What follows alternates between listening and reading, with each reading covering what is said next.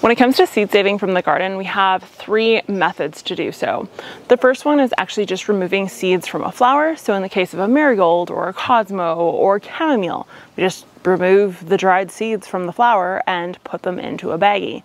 The second way is just removing the seeds from the fruit. So things like peppers or squash or watermelon are all seeds that don't have a gelatinous coating, are very easily separated from the pulp of the plant, and therefore don't need any other processing to make them work in your garden next year. The third fruit is actually probably the most intimidating, and that is things like tomatoes and cucumbers. Tomatoes and cucumbers have a gel, and this gel is considered a seed inhibitor. So the question is, do you need to ferment these seeds to remove that seed inhibitor, or is the drying process just in general on a paper towel enough to remove that seed inhibitor and ultimately get you to the place you need to be? The answer to this actually may shock you. The fermentation process is something that is listed in online forums all the way to YouTube videos, so I'm not going to go into that too much. Simply all you're doing is finding the gnarliest looking vegetable you can find. If it's a cucumber, big and yellow, mushy ideally, and then for a tomato you want overripe, moldy, basically falling apart on the vine. These are the candidates that you want to select for your seed saving process. From there, you're just going to take the pulp, put it in a mason jar, put some extra water in if you need to because you want the seeds fully submerged. You just let that sit until you get a nice volume of mold on top. The number of days doesn't matter as much so long as it's over 3 days total. Some people say you have to wait till it looks like this, looks like that. It's just 3+ days ideally. So if you get busy and they end up sitting for 14 days, it's not a big deal. You can still use those seeds. From there, you're going to rinse said seeds off. The purpose of rinsing is just to remove that excess mold and the additional pulp that's just kind of floating in that mixture. Place it on a paper towel or a parchment paper if you don't want it to stick to the paper towel. And then once it's completely dried, bone dried, and that's the case with any seed saving, you can then put it into a manila envelope and save it for next year. When it comes to saving seeds from a plant or a fruit that has that gelatinous coating or excess pulp, you can get away with not fermenting. I know, contrary to popular belief, it is possible. I would save more seeds from that crop because your germination rates will decrease.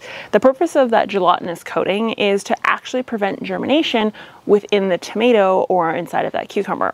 If we think about a tomato and cucumber compared to something like a pepper or a spaghetti squash, we immediately see that that environment is incredibly moist and sometimes warm depending on the environment conditions, and therefore it makes sense why a plant would develop a gelatinous seed inhibitor coating for its seeds, because the environment inside that fruit is ideal for germination.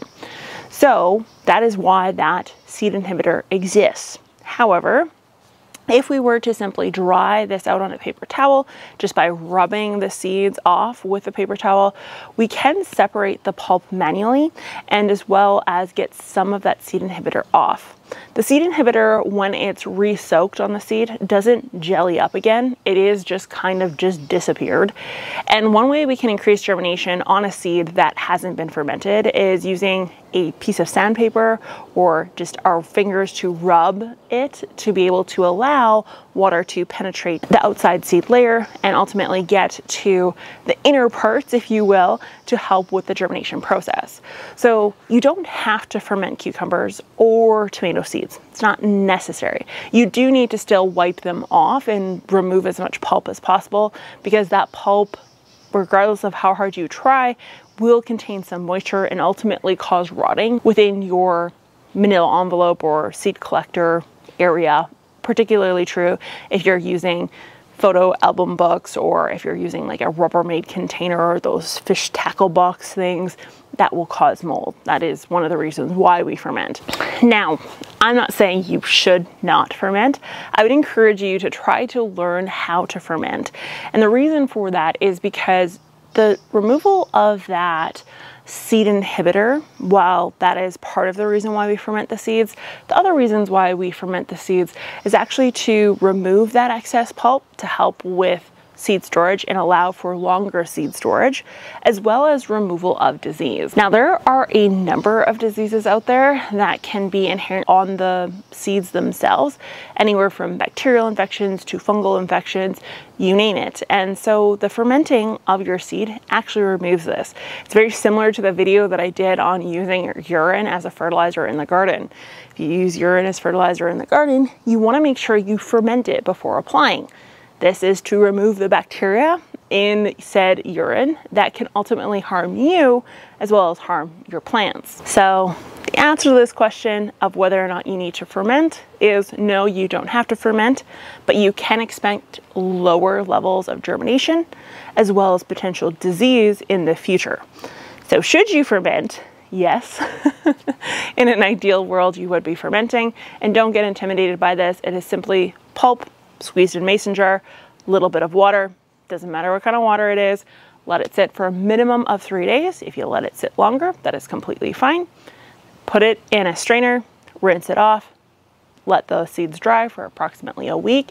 We want these seeds bone freaking dry, and you're off to the races. I want to thank you guys so much for watching today's video. If you enjoyed it, be sure to give it a thumbs up, and I will talk to you guys next time.